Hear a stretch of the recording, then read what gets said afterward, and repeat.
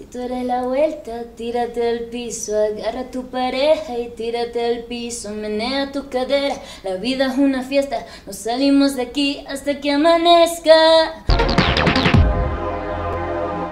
Angel Bleu, ¿cómo estás? Bienvenida al Capitalino. Estoy muy feliz, encantada con esta ciudad, me encanta viajar acá. ¿Encantada con el calorón que está haciendo en estos momentos? No. ¿No tan encantada con la ciudad? Con la comida, sí, con la gente, aún más. ¿Cómo te ha ido con la comida? Uy, bien. La última vez que estuve aquí fue para el cumpleaños de mi abuelita y nos dieron un mango con una salsa picante y tajín y limón y qué cosa tan deliciosa. Ah, es buena para el picante. Me encanta el picante. Are you kidding me? Me encanta. Ya que está así amoldada al país, vienes presentando canción, sencillo, Tírate al piso. Así es, mi más reciente sencillo que se trata de vivir tu verdad y no dejar que las otras personas te amarguen tu existencia. ¿Quién fue la encargada o el encargado de componer esa canción? Yo. ¿Y estabas pasando por alguna situación en particular para decir, quiero escribir esto? Fíjate que alguien se resbaló enfrente de mí y yo comencé fregándole la vida de que, hey, tírate, tírate, tírate al piso. Y alguien me dijo, tienes que grabar una canción porque tú en tus presentaciones siempre te tiras al piso, en fotos, en videos musicales, siempre mi mamá y mi maquillador dice, ay, ahí va ella otra vez, ya va tirándose al piso, se va a arruinar todo. Pero cuando yo llegué al segundo chanteo, por decir, mi línea favorita es sonríe para la cámara, que igual te van a criticar, dale a la gente algo de qué hablar. Porque uno se llena de impotencia cuando te das cuenta que los que te rodean no tienen las mejores intenciones para ti y la verdad, para que yo soltara eso necesitaba escribir esta canción y me salió muy bonito y estoy muy agradecida que pude sanar y perdonar a esas personas a través de Tírate al piso. Además acabas de mencionar algo súper importante y es las personas que te rodean muchas veces son las que te traicionan. ¿Te ha tocado que alguna persona cercana a ti te dé esa puñalada trasera? Dios mío, Dios Eso mío. es un sí. Sí, demasiadas. Diría que cuando tú le pides a Dios, aléjame de mis enemigos o muéstrame quién nos tiene, te quedas sin nadie. Dios mío, y no es tanto eso, sino es que como uno no tiene hipocresía, no tiene esa malicia, esa envidia en su corazón, uno se queda como que llorando y que ¿por qué? ¿Qué hice yo? Y muchas veces uno se echa la culpa sin tenerla. O sea, sí, será que soy yo, pero algo que me inculcó mi mamá es que, hija, si alguien tiene problemas contigo, porque cuando tú llegas impactas, porque ella me enseñó, cuando llego yo, llegó la luz, no es que yo quiera opacar a otra mujer, otra persona, es que llegué yo y yo estoy segura de mí misma y es algo que no entiendo por decir, porque yo adoro a la gente, si no se nota, adoro a la gente, lo que quiero es apoyar a la gente, por eso he sido vocal en una canción mía, Amor con Randy Nota Loca, que quise dedicársela a la comunidad LGBTQ+, porque quiero transmitir paz, quiero que todos se sientan incluidos con mi música y a paz conmigo. Acabo de mencionar la comunidad, que más adelante vamos a hablar de eso, porque la canción también habla de esas personas que se reprimen, no sé si lo estoy interpretando mal, pero es de las que se reprimen y no quieren dejarse ver por el que dirán y porque los vayan a juzgar.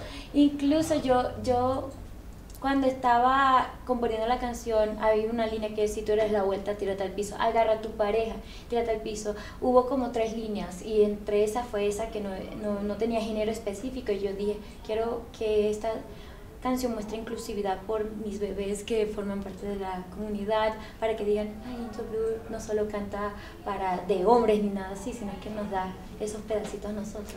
¿Y en algún momento Angel Bleu ha reprimido algo o ha ocultado algo de su ser para que no la juzguen? Yo creo que yo soy, no puedo ser hipócrita y mi mamá me regaña cuando me fastidia. ¿No tienes freno entre el cerebro y la lengua? O sea, sí tengo, lo tienes? Pero si alguien me toca un ser querido, te puedes meter conmigo, puedes decirme de lo que sea porque me ha pasado. La mamá se ríe. Pero me tocas a mi mamá, me tocas a una persona que yo considero mi familia. Ay, sí, saco las uñas. Por ya decir. no están Angel. No, soy Aries, entonces soy muy leal, entonces si me tocas a alguien que yo adoro con mi ser, por eso yo lloré con esas personas que se rebelaron así, porque yo yo soy muy leal, yo no dejo que nadie hable mal de la gente que me rodea, y si tengo algo que decir te lo digo en la cara. Además eso evita chismes. Sí, evita, yo le dije, si escuchas que fulanito dijo que tú me dijiste, cuéntamelo, dímelo, y yo te digo, sí, dije eso, pero no fue con esa intención, porque yo hipócrita no soy. Ahí está aclarado, además muy rico en encontrarse con esas personas en el camino. Hablemos del video musical, ¿fue grabado en Medellín? Sí, y colgué del carro, no fue pantalla verde, me colgué del carro. Eso no fue croma, fue vivido. Hubo muchas personas que hace esta loca y grabándome. Me encanta que esta generación y que ni siquiera que hace esta loca. Primero y que sacan el teléfono y que hace esta loca, ¿quién es ella? Y yo que, hola, soy yo. Porque, mira, te voy a decir cómo surgió esa idea. Estábamos parqueados y no tenía mucho espacio para descansar. Yo le pregunté al dueño que estaba al lado, ¿será que puedo sacar mis piernas y descansar y estirarlas? Me dijo, dale. Y Fercho, el director, dijo, espérate, quédate, ¿y qué es esto? ¿Te atreverías a hacer una cosa así? Me parece bien Lady Gaga, algo bien loco, por favor, si te atreves. Y yo dije, si tú quieres que yo me cuelgue del carro, yo lo hago. Para y casi me doy duro en la cabeza, casi me echo para adelante, tenía unos nervios. Lo importante es el resultado. El resultado quedó divino. Ahora sí hablemos de la comunidad, porque la mencionabas hace un momento, sí. Y te vas a estar presentando en el Pride este 24 de junio, yo estaba pensando en septiembre, 24 de junio en el Zócalo. Sí. ¿Estás preparada, emocionada? ¿No es porque es en el Zócalo?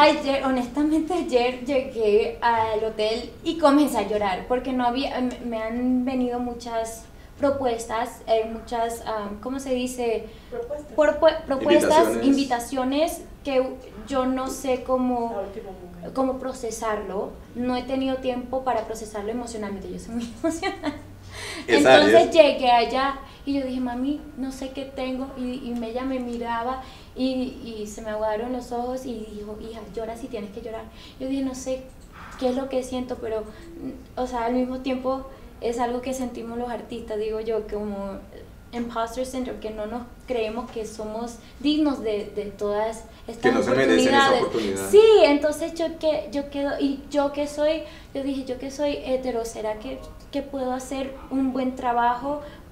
Y mi mamá dijo, estás apoyando, estás mostrando que tú apoyas a todo tipo de gente, entonces eso es bonito.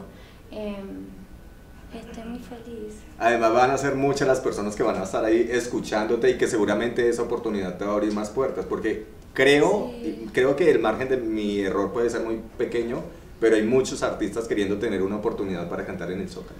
Ay, Dios mío, no te quiero meter presión.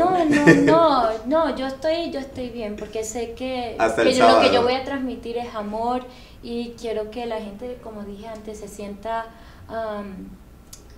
que pueden ser sí mismo conmigo.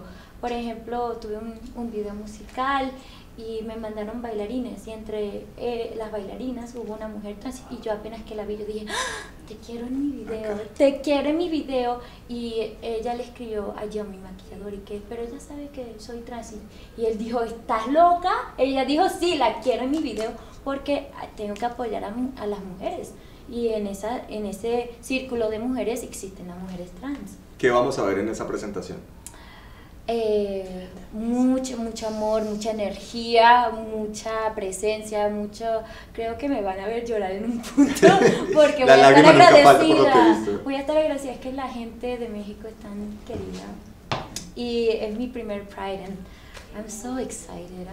Y esa primera vez nunca se olvida, ya que mencionas que quieres tanto a la gente de México. ¿Tienes algún artista o algún referente con el que quieras colaborar? Cristian Nodal. O Gloria Trevi. ¿Tiene presentación ese mismo 24 de la noche? No vi, pero no creo que voy a poder. ¿Por qué? Tengo que salir bien temprano en un vuelo. Ahí está, Gloria, pero puede ser una próxima. En el espíritu voy a estar ahí apoyándote, Gloria Trevi. ¿Qué viene para Angel Bleu durante el 2023? Música nueva, viene una que se trata de ese amor inolvidable, entonces... ¿Ya tuviste un amor inolvidable? Yo creo que siempre pensamos de nuestras relaciones pasadas, entonces tengo un exnovio que fue muy bonito conmigo, entonces cuando pienso, yo digo, ay, este sí fue malo conmigo, siempre pienso en él, yo digo, sí fue bonito conmigo. Entonces todavía existe como ese amor, obviamente no es el mismo amor, pero sí existe ese cariño, entonces de eso se trata esa canción. ¿Esas canciones que está lanzando van a ser parte de algún EP o de algún álbum?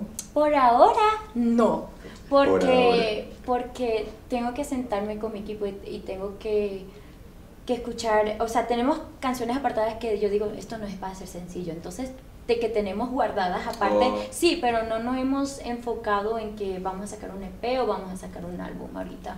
¿Y colaboraciones? Por ahora, no.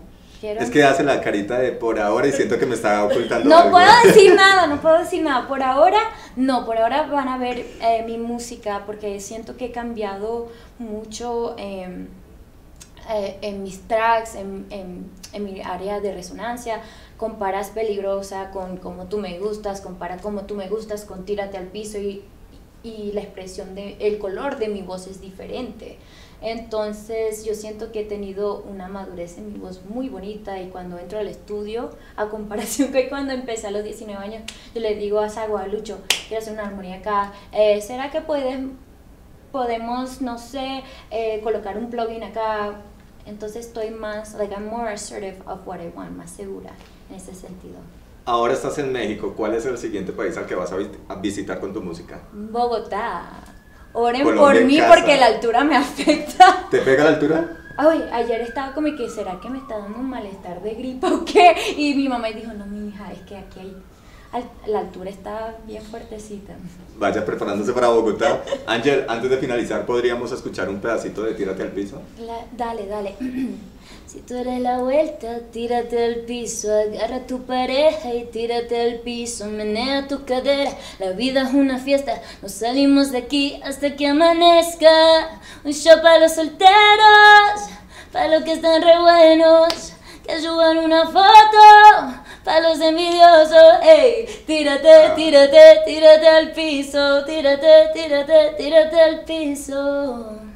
Por lo que escuché, si está buena, va a pegar. Y está con corset, tiene buena respiración, ya no te está afectando la altura. El ejercicio. Eso ayuda. Oh my God, un consejo a los artistas, hagan cardio y canten. Me lo van a agradecer de por vida. Antes de ir a Tierra Alta. Sí.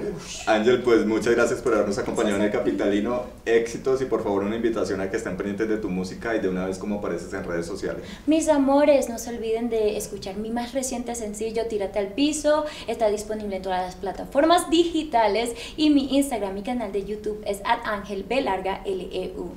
No se la pueden perder. Nos vemos. Chao.